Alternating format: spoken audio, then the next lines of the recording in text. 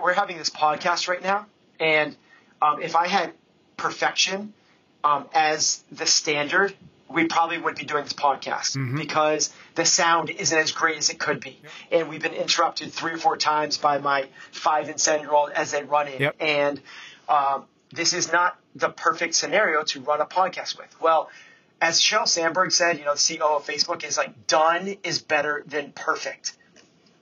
Period. Like, let's realize that things are not going to be just the way you want them right now. You're going to have to do things over Zoom calls instead of in face-to-face. You're going to have distractions from your family. You're not going to be in the office. You're not going to have total focus on certain things. Instead, just get things done. I love it. Done is better than perfect. We are here because we know the outcomes in our lives are within our control. That taking absolute ownership of how we eat, sleep, train, think, and connect with each other is how we'll optimize our health and happiness. That chasing excellence is how we grab hold of what is possible. Our mission is to live on the run, always chasing, never stopping. Hello, and welcome back to another episode of Chasing Excellence, another remote episode of Chasing Excellence. How are you, sir? I'm doing good. Thanks, Pat. Yeah. So today I wanted to do something kind of fun. We have, in the past, it was actually like episode, I looked today, like in the mid 30s, and we're at like 120 something at this point. So we did an episode called like the 10 habits you should stop having. And a lot of people responded well to it. So I thought it might be worth revisiting in light of everything that's going on now, because I'm really curious how you would take that same mentality, the same thinking, and what stays the same and what maybe changes given the context of everybody's lives today. And so so before we get into that, I want to just kind of quick reminder of what the original 10 were. And so they were: don't hit the snooze, don't get mad at traffic, don't be late, don't tolerate gossip, don't watch the news, don't pass judgment, don't eat and scroll, don't check email before noon, don't leave dishes in the sink, and don't wait for perfect. So I don't think anybody's worried about getting mad at traffic right now. So that's a good example of like why I wanted to maybe translate this or see what this looked like for you these days. And so you sent me, right before we started recording, you sent me a new list. And so we'll go through one by one, obviously, but high level, it's don't snooze, don't react, don't multitask, don't use the phone in front of the family, don't watch TV before bed, don't eat sugar or processed foods, don't check social media until, don't one-up, don't project, and don't expect perfection. So there's definitely it's interesting, there's definitely some similarities there. Yep. And obviously some new ones, right? Of They're course. Principles. Yeah, right, so, exactly. Yeah. So let's just start at the top and go from don't snooze, which again is from the original one, but why is it still here? Why is it still important now? Yeah, so now, first let's put some concept into what now is, in case people are listening to this, 3 years from now. This is I hope things are different. We are yeah, exactly. We are in the midst of the COVID-19 coronavirus, social distancing, quarantine. We are probably about a month into this thing. Yeah, about that. Did you say? Yep. Yeah. So here's the list. So here's kind of first off the reason why this type of list anyway. So a lot of people create and talk about what should you be doing and to-do lists and habits that you should participate in. Well, I think equally as powerful for anyone is this don't do list. What can you eliminate from your life? And the second kind of disclaimer to this list is that this is not the typical wash your hands, don't go out in public, wear a mask, wear gloves. It's not the normal corona specific stuff. This is more principles that will not necessarily health related or how to get through this and avoiding the virus. Yeah. It's more about how to continue to thrive through this and do what we want to do and be productive and live the lives that all of the people that listen to this strive for. So With that in place, the first one is don't snooze. So this is a carryover from the previous one. And the reason behind this is one of my principles in general is if you do choose to snooze in the morning, it's easier now than ever because there's nothing immediately that you have to get up for most people. Yeah. We are essentially in perpetual summer vacation. So what we need to do is live our lives with a certain level of discipline, and discipline equals freedom. Discipline is the thing that brings everything else that we want in our lives to fruition. What we need to be able to do is not be the person that procrastinates and puts things off. We need to be the type of person that does hard things. Well, the very first thing you need to do today is get up when the alarm goes off. We need to start our lives off and start our days off with some level of continuity, some level of consistency, some level of discipline. We need to be the type of person that does hard things. So what we need to make sure that we are doing is that we are not hitting the snooze button. Let's be the type of person that gets up and gets the thing going because that's who we are. Mm-hmm. Absolutely. I don't have anything to add to that. I love that. And that is something that... Well, it's also, it's something that we talk about. I mean, yeah, that don't snooze thing, it's not unique to this scenario. It just becomes magnified. Yeah, and it becomes more important. It becomes more important now. Yeah.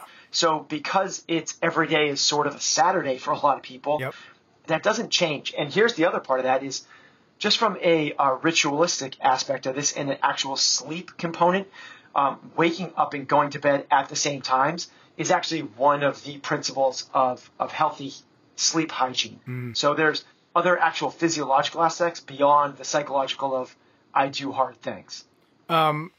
Just out of curiosity, I assume, because I think you just answered it, but you're still waking up yourself same time and going to bed same time that you did before? No, I'm not waking up at the same time. Interesting. Yeah, but I'm not snoozing. So I used to wake up at 5:15 every morning. Yep. I now wake up at 5:35. Got it. So I added an extra 20 minutes of sleep because I can, because I don't have to. My day actually does start a little bit later. Before everything kind of was hinged on me coaching the 8:30 class. Yeah. That now doesn't happen. Now it's basically 9 o'clock is when I have my first meeting. So I have an extra 30 minutes in my day. So I allowed myself an extra 20 minutes of sleep. Mm-hmm. So the idea here is not. I'm not telling people to get up at crack ass at dawn. I'm not saying get up at 5:15. What I'm saying is don't procrastinate the waking up process. Yeah. Bring some discipline to it, and you choose when that is. If that's 8:35, I'm cool with it. But don't set your alarm for 7:45 and then snooze twice. Mm-hmm. You still working out first thing in the morning, or did that move too? I am. Yeah. No, that's stayed consistent. Yeah. That's me. I need to do that. Yeah. So I also, with this list, I also tried not to do, don't put off working out. Yeah. Don't, it's like no double negatives. These are literally like don't do's. Yeah. It's easy to do the double negative. Right. It is. Because that becomes a to do. Okay. Next one. Don't react. So this is a principle. It's really something I lean into hard with my team, meaning my staff, and even harder with my athletes. Yep. This is a principle and a foundation in terms of mental toughness, in terms of living a life of fulfillment. What most people do, this is Stoic philosophy, this is Viktor Frankl, this is any coach that has anything worth their salts will talk about the difference between responding and reacting. And reacting is emotional. Reacting is immediate. Reactive is impulsive. Reacting is letting things become overwhelming. Whereas responding is tactful. It's thought out. It's productive. It's what professionals do. What we need to do is distrust our natural gut reactions, which is tied into our hormones as human beings, fight or flight or something else. There is an emotional, hormonal response. You need to quell that and push it down. Viktor Frankl talks about the space between the stimulus and the response. There is a little gap. The more we become aware of that gap, the more likely we are to edge towards responding, calculated, versus reacting, impulsive. What we need to do, especially now more than ever, when things are going poorly, you're trying to get work done, and your 5-year-old is just spilled their milk, and now you you have a meeting to get to on Zoom, and now you have to clean up the milk, and you're going to be late. Like, instead of, and by the way, this is a challenge for me, and it's the reason most of these I'm bringing up, because they're challenges for me. And Yeah. it's not things that I'm doing perfectly. It's things that are brought to light because it's things that I'm trying to be ultimately aware of. So I'm trying to go on a podcast, and my 7-year-old is asking me to print something out, and I don't have access to the printer at my house, and I'm going to be late for this meeting. Yeah. I have to figure out how to print something through my wife's iPad that I've never used an iPad before. I'm technologically inept. So it's like, it's so easy to get overwhelmed in this moment. Instead, just like take the breath, create the space. In 5 years, you're not going to remember this moment.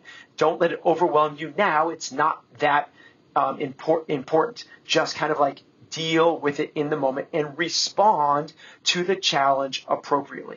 So the take home here, the shortcut is don't react, but respond. I was going to ask when I first saw it on the list, and you kind of just answered a little bit with that story or that example, but like, is this time specifically specifically challenging your ability to respond versus react simply because of the, and it's the stress that everybody's under, but the stress of being in the house and everything else being disrupted and all that stuff? Is like that is that the reason why this especially is important, or is still important at this point? Yeah, I think that what's happening is during this time when we are all quarantining and social distancing, is that things tend to get magnified. Yeah. And this is going to kind of show up throughout the whole list. Yep. But basically, like, you got to kind of let go of some stuff. Like, it's not. This is kind of getting us down to the last one, but I'm going to skip it. It's not going to be perfect, guys. Like, you're not going to have the routine you used to have. Like, there's going to be some adversity. And it's not just like dealing with a loved one that's sick. There's adversities in these micro doses. And a lot of times the micro dose adversity is harder to deal with because when it's in our face and, okay, I have the flu that I'm going to have to deal with for 25 days, you can kind of, sometimes that's almost easier because it pulls everything out. Yep. All of the meetings go away. Everything else gets pushed away. And it's like laser focused on this. But when you're trying to create some semblance of normalcy and you have all these micro doses of adversity, like dealing with Wi-Fi connections and Zoom calls going bad and 5-year-olds spilling their milk and asking for printer and tugging on you and asking to play what you want to do. Like they don't know the separation. They want to play Tickle Monster in the middle of a Zoom call. It's like, it's harder to deal with the little microdosing than it is the big ones in certain aspects. Yeah. So, now more than ever, this can be a challenge. Yeah, spot on. Okay, next one. Don't multitask. Okay, so this is kind of, having said what I just said, what we want to try to do in this time is not try to, because when you try and do multiple things at once, so first off, multitasking is a fallacy. People that say that they're good at multitasking are good at being distracted. Anyone that says I'm really that's something that we should try not to be good at. What we should be really good at is segmenting and doing certain things really, really well. Imagine Katrin, David's daughter, training for the games, but also being really good at answering emails during her training session. Mm-hmm. Like, she's never going to become world class if that's the case. Now, she has to answer emails. So what she needs to do, what any world-class, high-level performer does, is become laser-focused at the task at hand, and then completely switch gears and go laser-focused into the task at hand. Anybody that does multiple things at once is not giving it its due and is being distracted.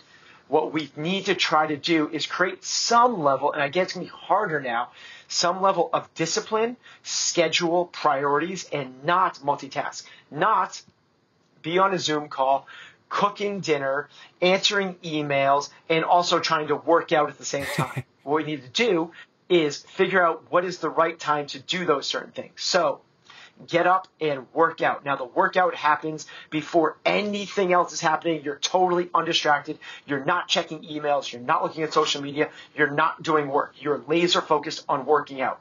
And then when the workout ends, the workout's over. You don't think about the workout again until the next morning, because now you're shifting gears to having breakfast with your family. When you're having breakfast with your family, you're not checking social media, you're not checking emails, you're not multitasking. You're completely 100% present and engaged with the family at that time. And then it shifts gears to your morning meeting. At 9 o'clock, you jump on the Monday morning powwow, whatever it might be, where everyone gets together and you kind of lay out the agenda for the week for your team. And then it goes into, okay, my individual task that I need to, and you get it.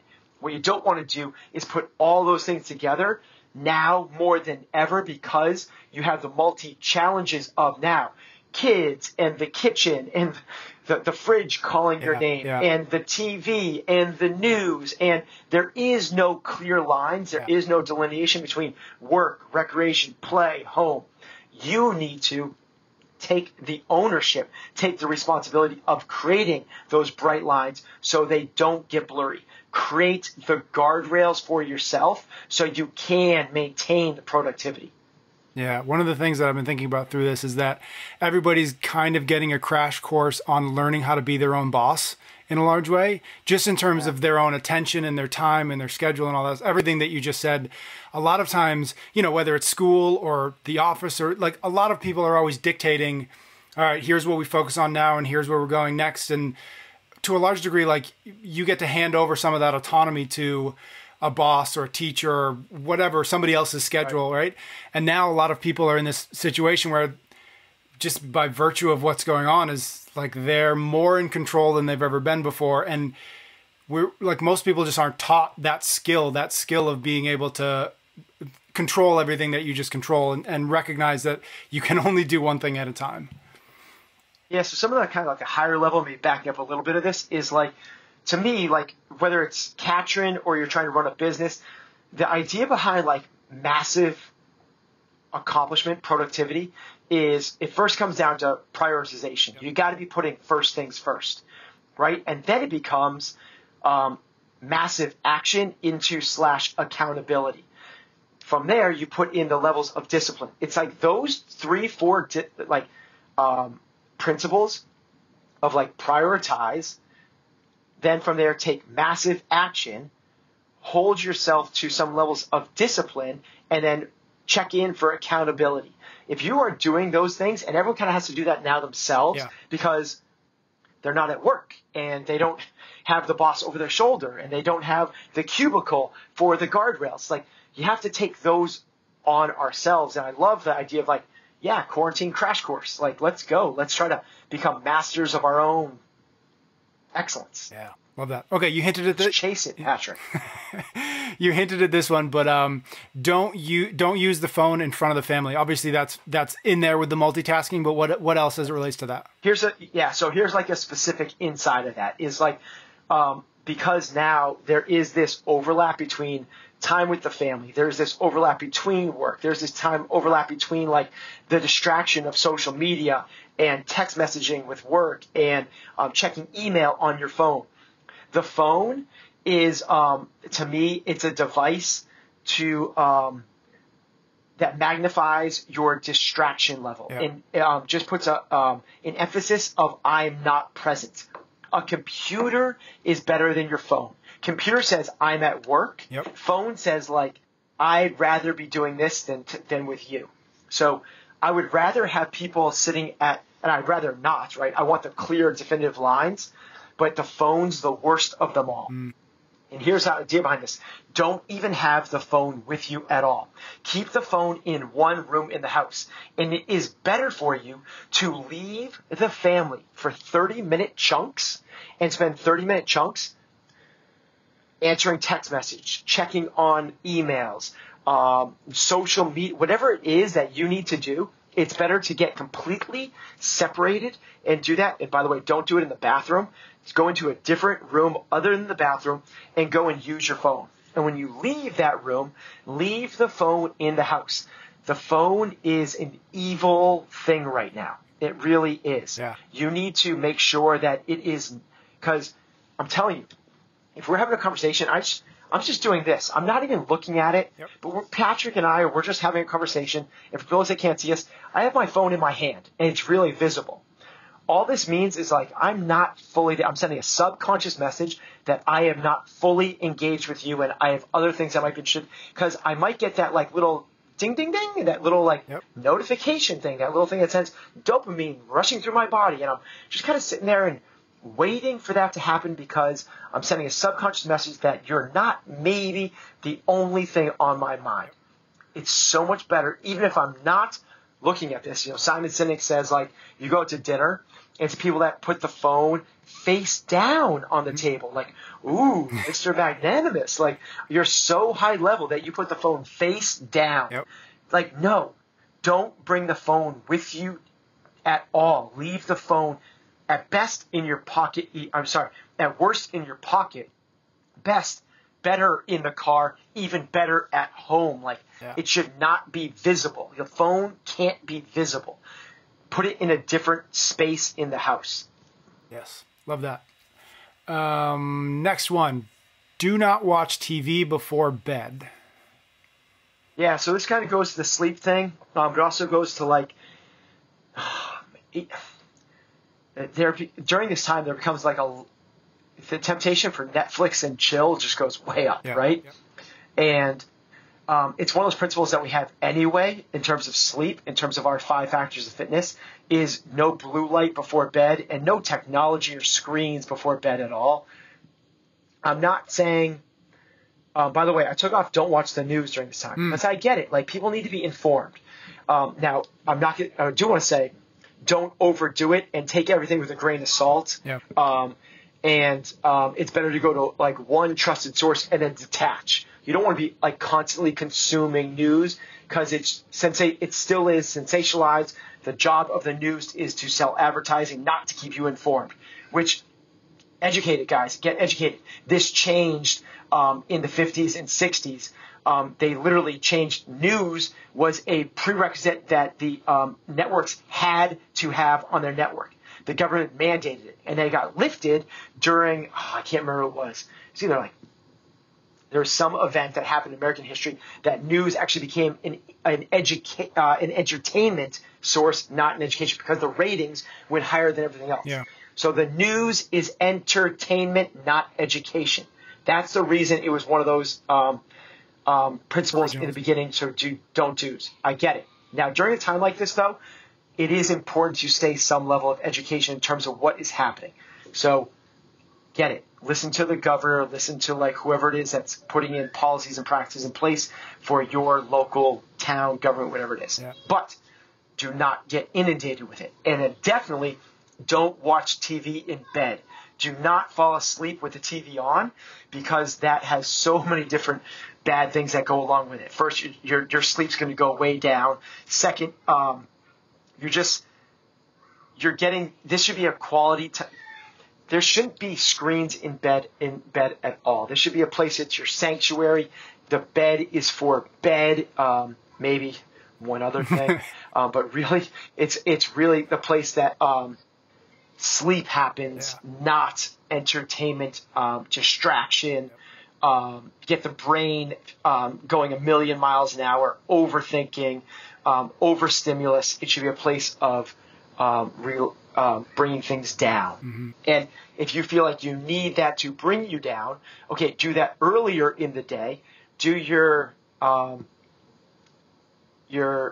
and chill, whatever it is, your entertainment, your winding down after dinner, but then still allow that 2-hour gap before you go to bed.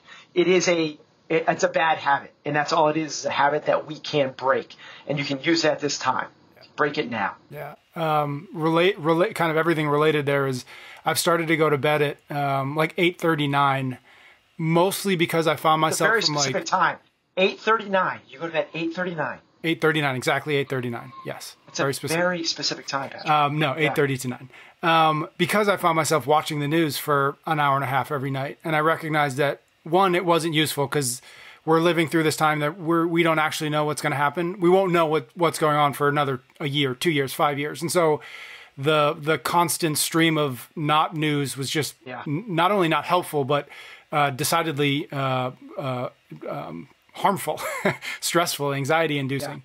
Yeah. And so I've started to go to bed much earlier and then waking up at like 4:30 or 5 because I found that not only could I be more productive at that point, but I'm far less inundated with, flashing news and scary things and everybody pretending to know what they're talking about. Yeah, it's really fun. The whole like pretending to know what they're talking about.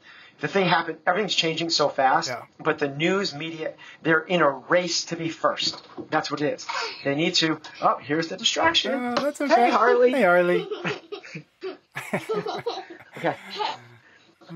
So everyone's in a race to be first, so they're going to try and sensationalize it, and they got to put out the next new thing, and it's not a matter necessarily if it's right or wrong. It's better to put it out and be wrong. That's honestly. Yep. So, you can get just as much info, having the info come in. Here's the other child. Having the info coming every 1 or 2 days. Yeah. I'm not saying don't do that. You can watch the news every day, but it just needs to be, 10, 15-minute snippets at a time. Nothing more than that. Totally. Hey guys, can you guys do me a favor? Can you guys go downstairs for a little bit? Yeah. A few moments later. Perfect example, right? Exactly. Yep. Yeah. Okay. Okay. Yeah. So news, it's sensationalized. It's over. They're trying to do too much. So ... Okay. Next one. Don't eat sugar or processed foods, which clearly is something that we talk about often. Yeah. So this is like maybe like principle number in terms of health. Yeah. It might be number 1 or number 2. Yep. Is to eliminate processed foods. Now, here's the crazy part: is that people are trying to stock up on food. Yeah. And they're trying to. So either one of two things. They're like, I'm at home, whatever, this is quarantine time, I can't go to the gym. That perpetual flywheel, right? Yep. Either spins in a positive way, Yep. or that flywheel spins in a negative downward loop. So if people aren't working out as much, they don't have as much whatever motivation, they're not around other people, they're not in a motivated environment for working out, they tend to not eat as well, they're around the fridge, they're at home more, it's easier to grab the processed foods, they're stressed out because of what's going on at the time, it's easier to kind of pacify yourself with feel goods, taste goods. Just because we're going through a certain time like this, we don't want to fall into that trap of we pacify ourselves or we fall into processed foods are okay. Particularly if we are not training as much. Yeah. We need to kind of double down on the importance of healthy nutrition. Now, I get it. What people are going is like, well, I need to stock up on food because you don't know if we're going to go into a food shortage. I get that. If you're going to do that, here's my suggestion is don't go up on the Ritz crackers and, the Twinkies and whatever other processed combos and processed crap that people are loading up on. Instead, stock up on. We're not in a situation where we're going to lose power. People are kind of going to the doomsday prepper mentality, which is they need to stock up the shelves in the basement with food that will last forever. This is not a natural disaster or a threat of power outages. Right. In those cases, I get it. But right now, you have a refrigerator, you have a freezer. What you can still continue to stock up on is if you want food that lasts a very long time, is get frozen protein, frozen chicken, frozen beef, frozen lamb, frozen whatever you fish, whatever you need to do, and freeze it and it will stay forever. Similar is you can get frozen fruits and vegetables or go for, as long as it's not in the syrup, as long as it's in water, canned fruits and vegetables as well. If you're arguing that you need fruit to stay forever, you can still do that with food that was produced by Mother Earth, meaning it grew from a ground or it had a mother, it had a heartbeat. Like you want to eat food that was alive at one point, not that was manufactured by dudes and dudettes in lab coats in factories. That is edible, man-made, food-like substances that has calories and can be consumed. But it is not food. Food is one thing. It is alive. It has a shelf life, meaning the reason it has a shelf life, this is kind of like enlightening. The reason real food has a shelf life is because bacteria will eat it. Meaning if you leave it out, these funguses and bacteria and these life forms will eat it and it will go bad. Other foods don't have that because it's not food. Yeah. Even the bacteria doesn't want to have it. It has a very long shelf life. So we need to go things that are nutrient dense, that are good for us. It's so paramount to our health, to our longevity, to our mental cognition, to our joints, to what they call diabetes, like type 3 diabetes, Alzheimer's, dementia. Like, it is so paramount that we just do not go and fall for the trap of processed crap. Ever. And now some more than ever.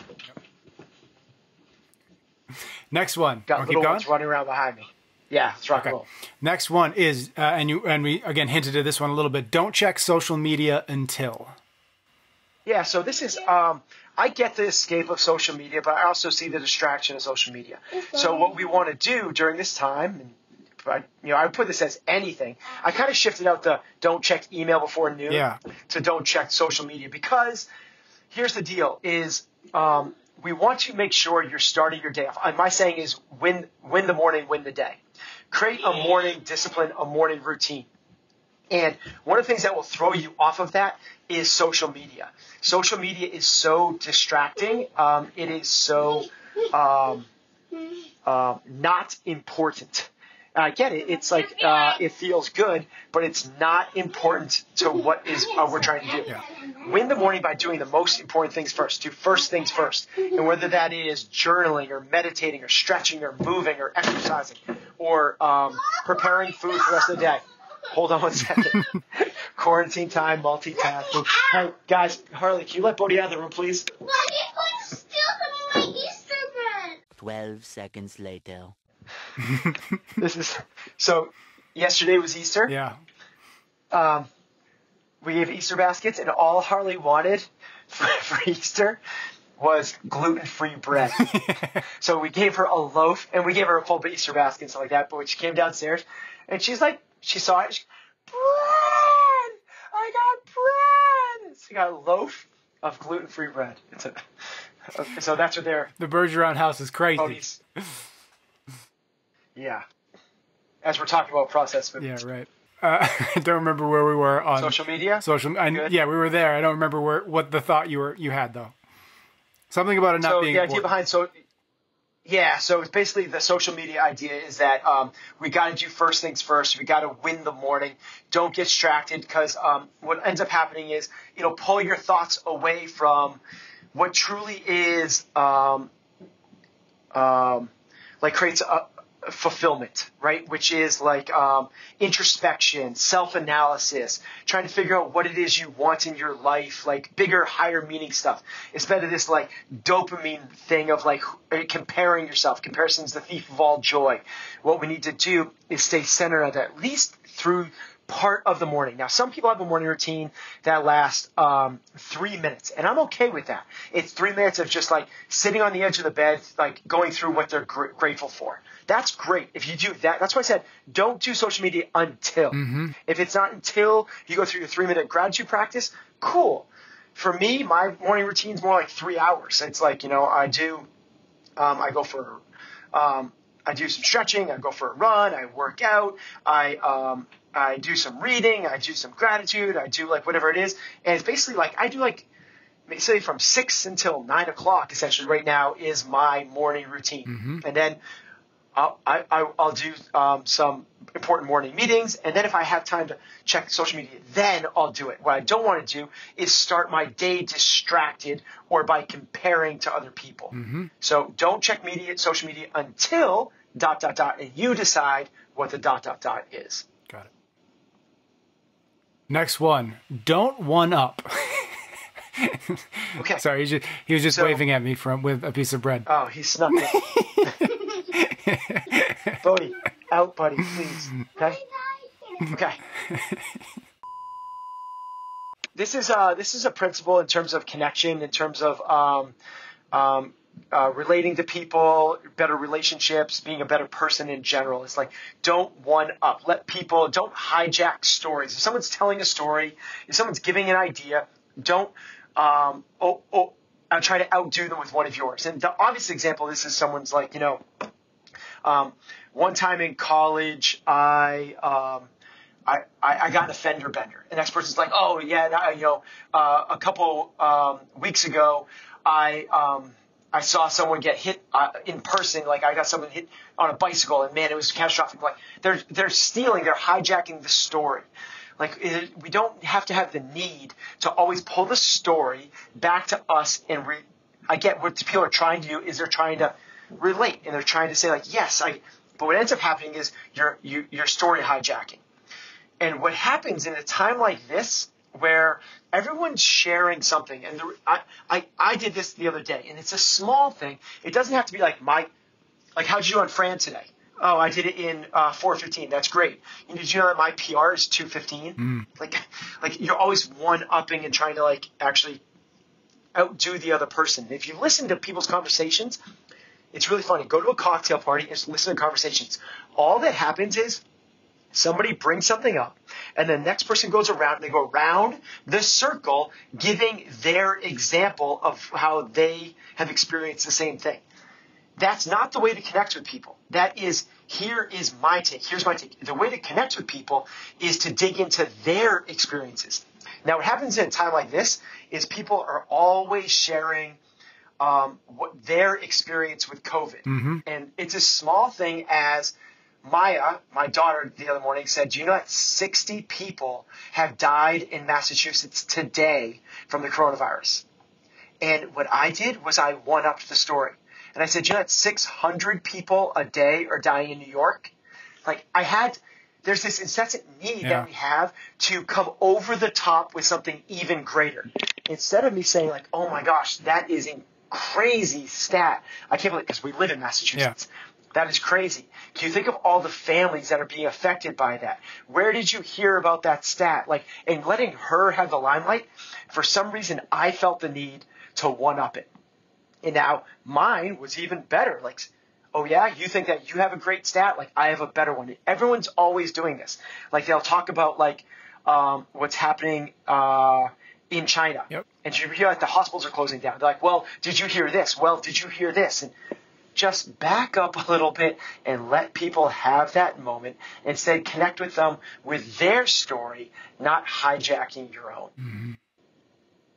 The next one is don't project. Okay, so this more so than ever, but in general, like, we don't want to project. And I'm going to say now more than ever, I'll kind of tie it back to the kind of reasons or the philosophy behind this. We don't want to project when this is going to be over. Yeah. Because you're most likely you're going to be wrong. Mm-hmm. And even if you're right, so what? But the idea is it becomes overwhelming or daunting, or either you become the pessimist or the optimist. Neither one of those things are helpful. What we want to be is extreme realist, and from the extreme realist, just be focused on the present moment. Whenever you are projecting and trying to figure out when this thing's going to be over. Now, the one caveat to this is trying to plan for business or something like that, or trying to plan to make sure you're safe or something like that. But beyond that, of like trying to just be the optimist or then just be the pessimist, you're actually doing yourself a disservice. And here's the reason why. It's because, and again, this goes back to like Viktor Frankl and his experience in Holocaust camps, or it's actually called the Stockdale paradox, named after I think it was General Stockdale, who experienced 5 years of prisoner of war camp in Vietnam.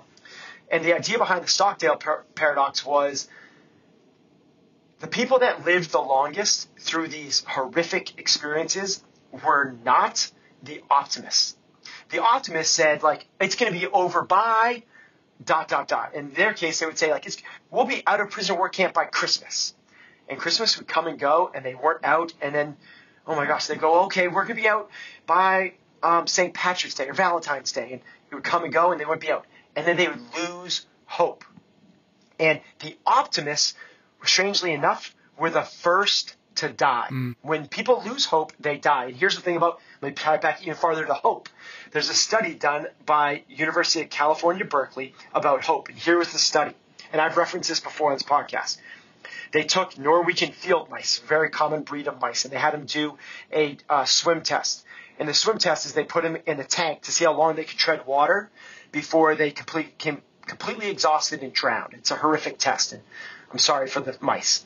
But what they did to test hope was they redid the study. And by the way, they figured out that Norwegian field mice can swim for about 3.5 hours. A long time to tread water. Yeah. That's pretty incredible.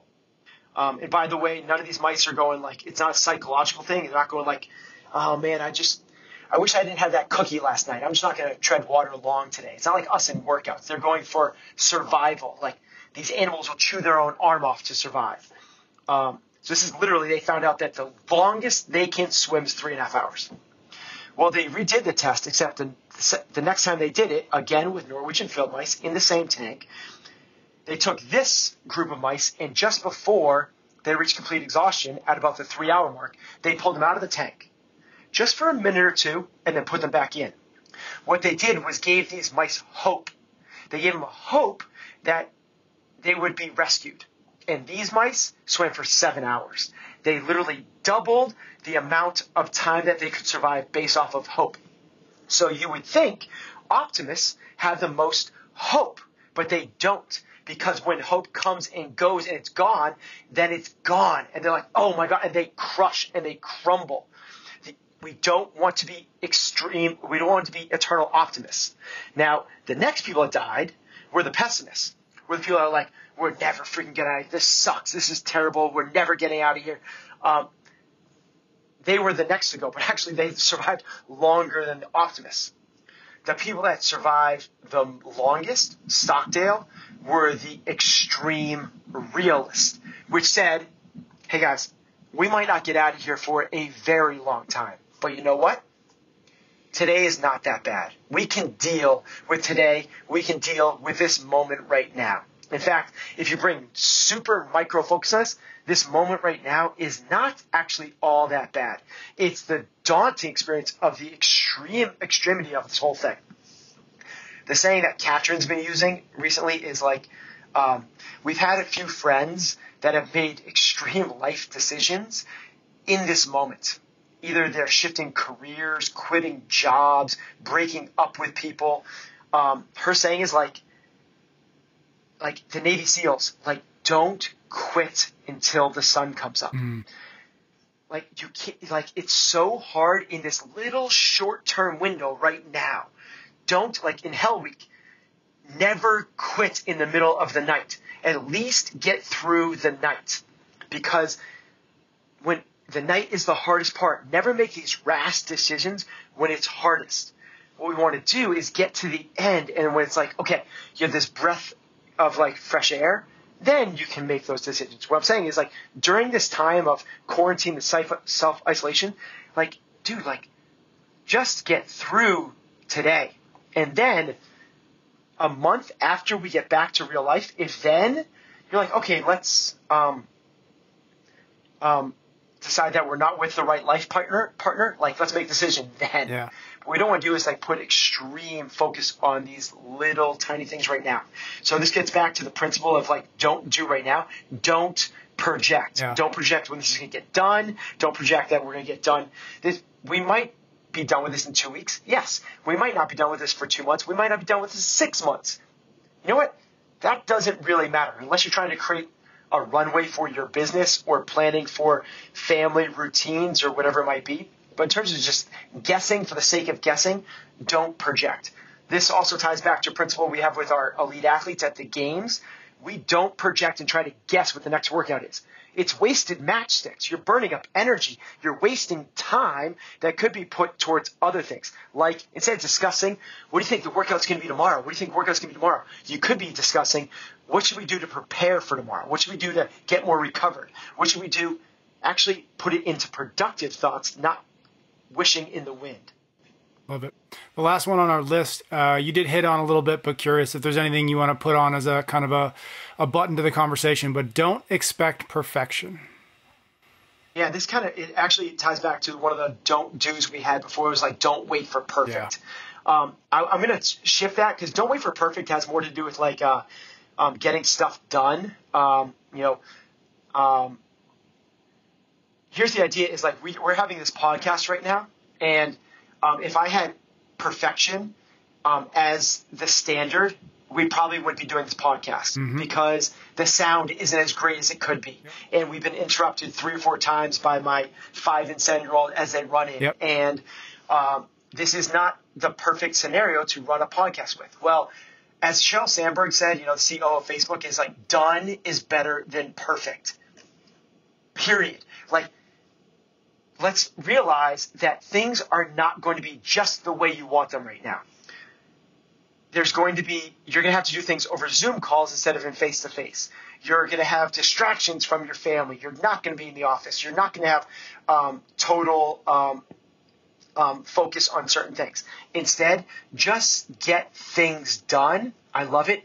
Done is better than perfect. That quote from Sheryl Sandberg is one of the things that we've brought into our business and our team, because when you chase excellence, one of the things that can be, and also when it's a matter of, let's leave it at that. When you're chasing excellence, it can be this type of thing like, well, let's wait. It's not perfect yet. And perfect can actually be the enemy, because what you end up doing is, in terms of Seth Godin talk, is like you never ship it. Mm-hmm. Like it's better to ship it. In terms of the lean manufacturing, the lean startup idea is about build, measure, learn, iterate.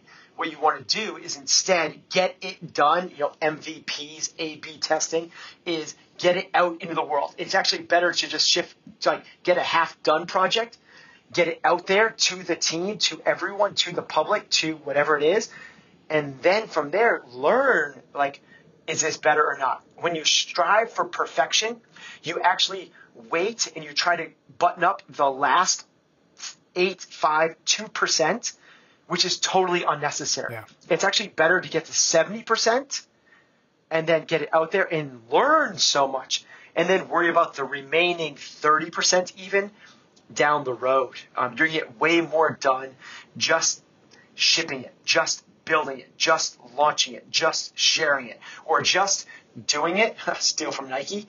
Just do the podcast and realize it's not going to be perfect, and that's okay now more than ever. Well, I think that's a good place to wrap it up. Thank you, Ben. Thank you to everybody out there. Hope everybody's doing well. We will see you all next week. You can get every episode of Chasing Excellence wherever you listen to your podcasts or on YouTube. Until next time, thank you for listening.